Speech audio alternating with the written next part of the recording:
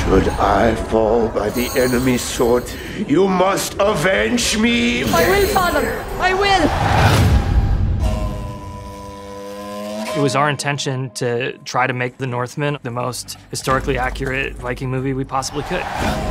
We did a lot of research. The mythology and culture is just very rich.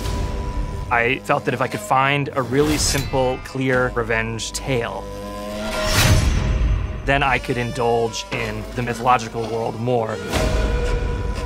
What's so fascinating about Viking culture is they had a strong connection to supernatural elements like the Norns of fate, which weave this tapestry of every individual's life. You cannot escape what fate the Norns have spun. Now be gone! Some of the important mythological characters that are addressed in the film are Valkyries, warrior maidens who took the slain to the shimmering gates of Valhall. And the All-Father, Odin, the god of these elite berserker warriors.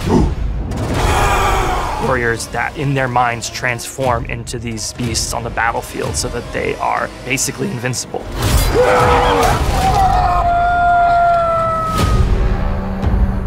It's this hyper-realistic take on the spiritual world. You walk onto set and there's no imagination needed in order to get yourself to this place. Your strength breaks men's bones. I have the cunning to break their minds.